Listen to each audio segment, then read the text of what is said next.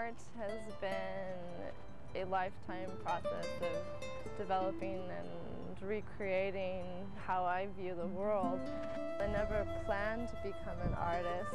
Since I was really good in school, I really could do anything, and art sort of snuck up on me.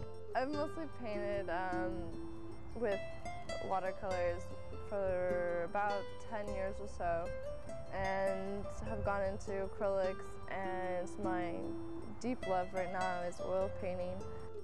6 years I've been a part of a program called ArtStart, which is through the city. It's for young artists who want to paint benches or murals, which I've been working on. The murals are mostly located around Sonoma County. There's some in Sebastopol and others are in parks, also local businesses. The first mural that I painted was James Dowland. It is titled Remember the Past, Consider the Future. And that has images of extinct animals and past civilizations that lived in Santa Rosa, as well as images of the creek that is here today. The second mural that I painted with James Dowland has to do with the coastline nearby Santa Rosa in Sonoma County, and also the possible destruction that could occur.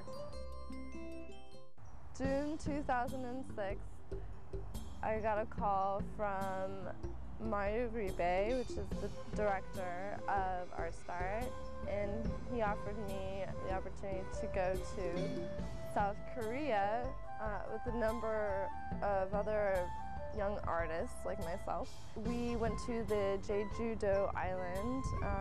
The city Jeju is actually a sister city of Santa Rosa. We were honored and given the opportunity to paint.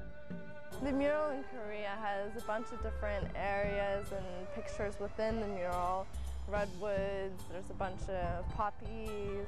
The centerpiece says Santa Rosa, California, which is just mainly what the mural represents, and there's